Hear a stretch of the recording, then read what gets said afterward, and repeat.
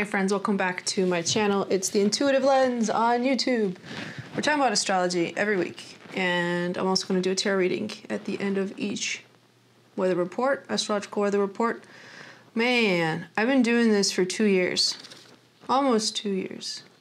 It's wild to think about, but I've been thinking about cycles a lot lately. Anyway, speaking of cycles, new month cycle, it's September. And if you've been with me so far for at least over a month, you know that every month I have a oracle card that I've pulled from the Illuminated Love Oracle. It's a lovely deck. Here's what we got for the month of September. Embodied Brilliance. Here we go. It has been designed by creation for you to shine. You are essential in the magical matrix of creation, and your unique light is here to shine brightly, illuminating and amplifying a facet of the divine upon the earth and beyond. The energy of empowerment resides within this oracle and is supporting you to embrace your body as a sacred vessel. No way. That's relevant because of what we're going to talk about this week. We'll get into in a second. Through embodying and sharing your brilliance, you exist as a living invitation for others to do the same. No longer does it serve to withhold your light for the perceived comfort of others, or in an attempt to cloak yourself within a false veil of safety. It is time to boldly live your destiny. The world needs the gift of you now! Exclamation point. This card carries an illuminated intention. We could just say intention. My body, luminous and pure, is a vessel for the great play of creation. Okay. So we're talking about our bodies. The reason I said no way is because I was looking over the planetary cycles. The top of this week, Jupiter goes into retrograde in the sign of Taurus. We know that Uranus, the planet Uranus, also went retrograde last month, I think, also in the sign of Taurus. So either way, Taurus is being highlighted for us. Taurus represents the body. Not only that, we're in Virgo season. Virgo is the healer, sign of health, service, and assessment, also dealing with the body. And so there's these this ties to Virgo and Taurus. I'm curious how that resonates for you. Feel free to let me know. The astrology of this month is a lot quieter than the summer has been. It may feel as though we have a bit of reprieve, like there's some room to breathe. There's also a bit of luck happening because Jupiter, the planet of growth and expansion and luck and our wealth, has a few aspects, even though it's going retrograde and will be retrograde for the rest of this month, along with Saturn, Uranus, Neptune, and Pluto. Anytime Jupiter is retrograde, it has a positive influence anyway. It's just the energy of, let's say, second chances. And this Aries and Libra, North Node, South Node, axis, like when the nodal shift happened back in July or sometime this summer, I feel like we're at the beginning of that cycle still. It's going to be here for 18 months, but I assure you it's going to keep coming up. And this me versus we mentality, I looked ahead a little bit, and it's going to come up at the end of the month as well. I'm going to try to stick to what's happening right now, though, this current week. Sun in Virgo, trine Jupiter in retrograde. This is that lucky, prosperous energy. I feel that we're going to have some luck as it relates to how we feel in our bodies. And with the node axis with Lilith, there's the North Node trine Lilith. If you've watched my videos before, you know that I mention Lilith as much as possible when she comes up in a transit. She is the repressed divine feminine, the part of us that has been neglected or just not given a chance. And oftentimes when we look at these aspects of self, we find they are ripe for healing and evolution. And so we see a transit of Lilith with the North Node, and it's a trine aspect, which is very harmonious. These are most of the transits this week are trines that I'm talking about. Jupiter, Mercury, Node Lilith, Sun, Jupiter. And then we got a Mercury Cazimi. In essence, what I want you to do is imagine your earliest impressions, period. I thought there was going to be more, but there is more. Imagine your earliest impressions. What are your strongest feelings in your lens on the world? When we talk about the idea of breaking generational curses, for example, the energetics behind what we come into this life with, those are some of our earliest impressions, right? Or it's stuff that happened to us as a child and that are living in our subconscious in ways we're not even totally aware. So, spiritual awakening is more or less just becoming aware of these aspects and of other aspects. So I think that's what this Sun trine Jupiter, with the retrograde in Taurus, we could see restructuring, yes, through this lens of personal growth as it relates to our values. It can also mean things like our bodies, our time, anything that is physical and practical. It could mean our wealth and our prosperity. I don't know about you, but I have student loans, and I've been getting emails from the federal government, and I just saw them.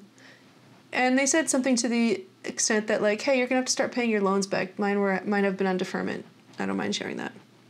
Anyway, and it's just another example. I got an email that said, hey, your loans are no longer going to be on deferment because, right, whoever thought they, Congress or whoever voted on this stuff to approve or not approve student loan forgiveness said, we're not going to do it. So not only was that program not approved for loan forgiveness, but now my deferment has been canceled. So, good or bad thing? I was saying that Jupiter retrograde is a good thing, but I think that it's not going to be without obstacles, but we're going to have this sense of energy that we can move through them. And I think it's also because celestially there's a little bit less going on. So I hope that resonates with you. The last thing I want to say, actually, this node with Lilith aspect, this is a very alluring aspect. It's like passion and purpose all together. And yeah, what deeper parts of yourself are you drawn to at this time? And what deep parts of yourself are you convinced others can see? Because that's what creates bonds with people, is when we feel that others see us for who we are, regardless if we're able to fully communicate or articulate it. It's energetic. Okay. Yeah, and then think about this Virgo Taurus. That's not an axis, by the way. They're not opposite each other. But the Virgo and Taurus are intertwining a lot this month. We're going to explore those themes a lot. In the tarot, Virgo is the Hermit. Taurus is the Empress. They're both pretty meticulous signs. Like, I think that they're harmonious together. They actually work quite well together. In unevolved ways, in less evolved ways, Taurus is stubborn and Virgo is critical. I think those might be themes that we're working with to overcome this month. Our stubbornness and our critical self-assessment, while encouraging the evolved forms of these signs to be loyal, to be sensual, to pay attention how the body is feeling, right? Taurus is a lot about that. And Virgo actually is a sign of a healer, right? So it's about seeking out alternative methods. How can we learn to do things differently that move us forward during this time of Mercury retrograde? Mercury is going to be retrograde till the middle of this month, so not super long. And Venus is officially out of retrograde, so there's that too. It's official. So let's do a reading. This is not a personal reading. Whatever shows up for the collective, which is you who is watching. Thank you so much for being here. I really appreciate it. This week is the last chance to get on Cosmic Awakening, my 6-week course that I'm co-facilitating with a partner. And I say it's the last week to sign up for the full course because we do let you sign up a la carte for individual workshops that may pique your interest. But since we're starting this Saturday, September 9th, we can't go back on time and have you come and do the former courses. So workshops go until mid-October. Surprise, surprise, until... Basically, this whole workshop is happening within a Mercury retrograde. So if you want to be working with that energy of realignment, reassessment, tapping into the evolved qualities of Virgo and what Virgo offers us in that kind of self-assessment, alternative healing, and being in service, you can come join us and spend your time that way. It's Saturday mornings from 10 to 12:30 p.m. And this isn't official yet, but the last thing I'll say about Cosmic Awakening is that we understand that having in-person events is still extremely difficult for a lot of people. We have a few people signed in who are exclusively virtual. So we're thinking that we're going to actually switch this to completely virtual, if that helps at all. It's not official yet, but we're thinking about doing that. There's been COVID's on the rise. I hope you guys are taking care of yourself, staying healthy, making smart choices when you're out in public. Let's do a reading.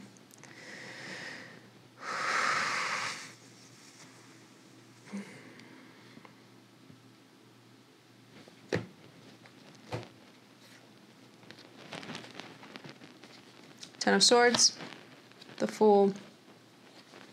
That's nice. As the energy underneath. The Ten of Swords indicates the end of an extremely difficult journey, painful, and the Fool is validation that we are starting anew. So what I love about the energy of the Fool is that everything is new. Everything is new. Do you know the phenomena of travel? Like if you've been to a new place or you're visiting a place and you have all this energy and you don't wake up at the same time. You don't go and eat the same breakfast every day because you're taken literally out of the place and the conditions where your default programming can just run unconsciously. That's why it's very hard to make individual, I think, life changes. Shifts can occur a little bit easier when we're taken, I'll say taken out of our comfort zone, taken out of our day-to-day routine, which, by the way, is Virgo ruled, and Taurus. See, there's a lot to unpack here regarding those signs. And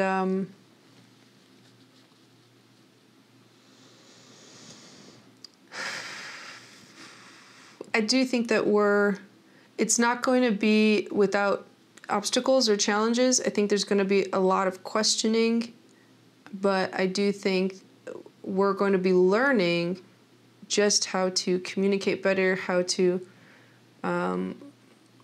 connect with our own subconscious in deeper ways, to reveal sort of what conditioning is there and how to work with that. All right, so we have the Page of Cups in our reading. Here we go. Queen of Pentacles in reverse, Two of Pentacles in reverse, Eight of Wands in reverse, Queen of Wands, Nine of Pentacles, that's nice, 10 of Pentacles in reverse, 10 of Cups, 7 of Pentacles in reverse. Okay, so first of all, it appears as though we're very much in the physical pentacle, earthy place.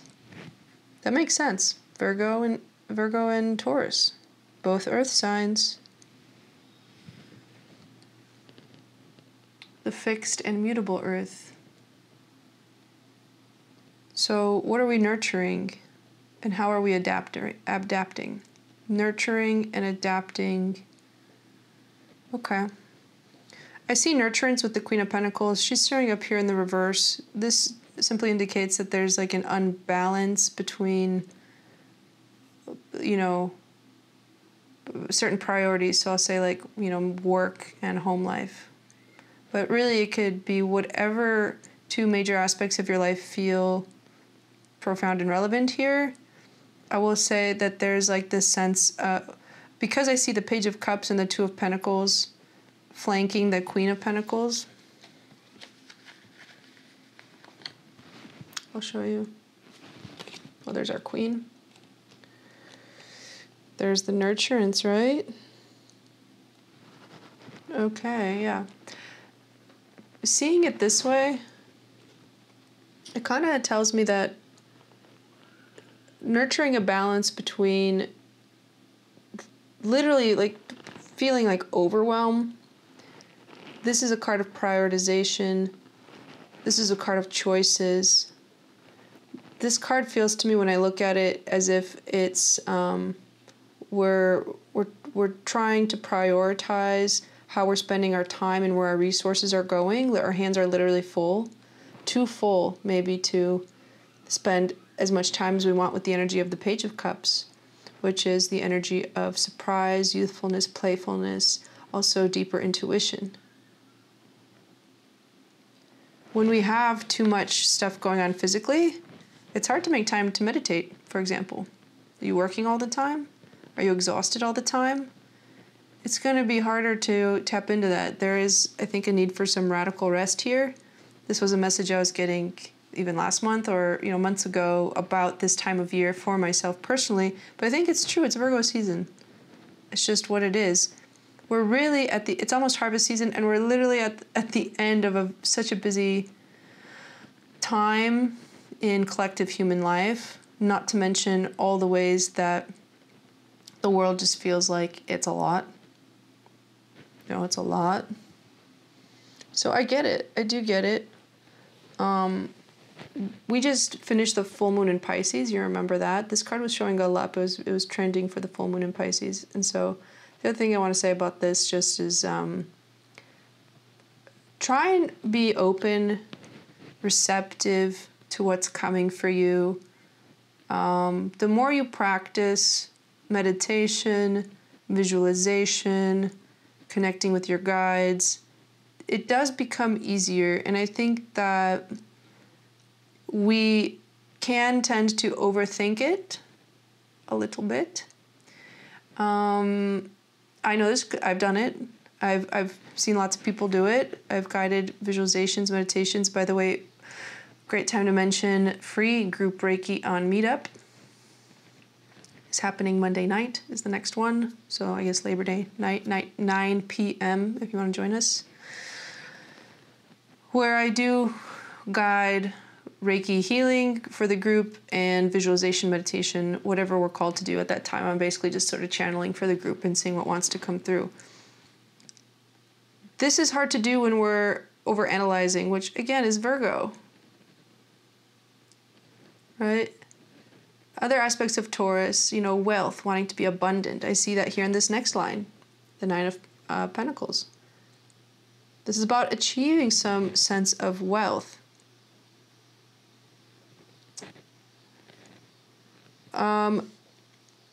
There's a reminder here. This is sort of like an isolated message. I don't know who it's for, but Jupiter retrograde is not, it's said that it's not necessarily the best time to make decisions to move anywhere, like permanently. Because Jupiter rules the 9th house, it is the house of journey, wisdom, philosophies. Overall, this is not a time to be just changing your mind in some extreme sort of way, okay? This Jupiter retrograde as a second chance energy and as a lucky and a prosperous energy reveals things to us. And I think that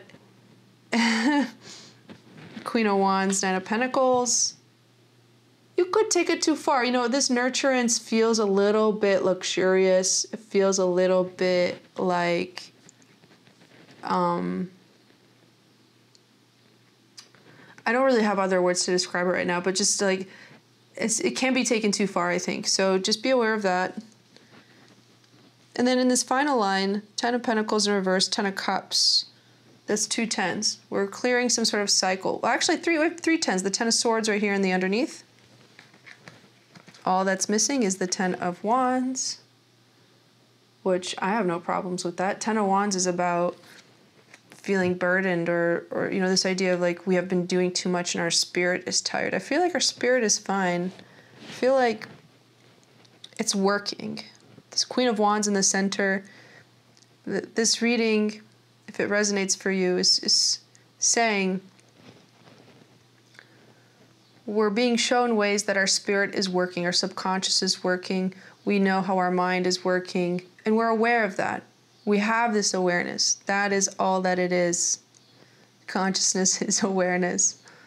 And so I think you know just how magical you are because you're aware of how you're co-creating with the universe, and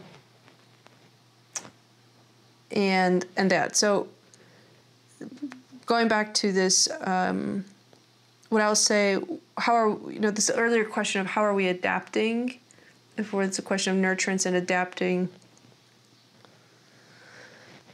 10 of Cups and 10 of Pentacles in the reverse, and the 7 of Pentacles. I'm going to pop them up for you. We're seeking happiness, the ultimate happiness, contentment. And there might be a moment this month, this week, that you realize it's not where you thought it was, that what was given to you, what has been passed down to you, is actually prohibiting you, slowing you down from achieving true happiness. And so the 7 of Pentacles I like. It's the energy of assessment. And it's about like, man, I've put all this work into this, but is this really getting me where I want to go? You know, it's taking a step back to look at what we've created and what we want to do next. What I love about this sentence, of this like 3-card little sentence here, is it's really giving me this idea that you may have realized that money and wealth, materialism is not ultimate happiness. Just because you get the house, or whatever this means for you physically. There is a house on here, and this represents generational wealth as well. That relationships really are what's important here, and it's not about what it is that you have. What you have comes last. What you have comes last in the structure of be, do, have. When it comes to manifestation, having it comes last. Sometimes we get it backwards. We think that if I had the tools, if I had the money, then I could do the things I really wanted to do in order to be who I want to be. It's backwards. Be who you are. It's in there. It's in there for you. I have this written on my board because it's really important to remind ourselves. If you didn't have what it takes, you wouldn't have the desire. What do we know about desire? It's the first thing.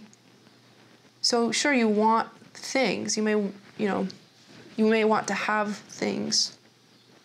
It's very Taurus. This statement, if you didn't have what it takes, you wouldn't have the desire. It tells us that because we have the desire, we have it within us.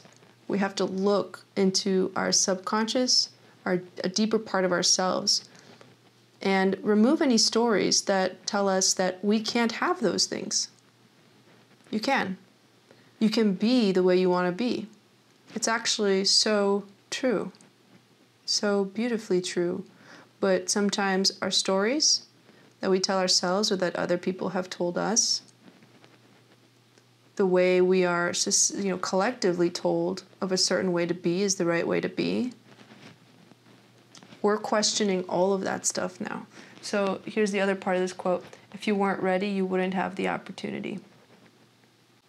I'm not sure how that's relevant here, to be honest with you. But I just wanted to finish that quote because it's like one of my favorite things that I have written on my board. Because when I get an invitation to go do something, I'll think about, is there a voice inside of me that is saying that I'm not ready?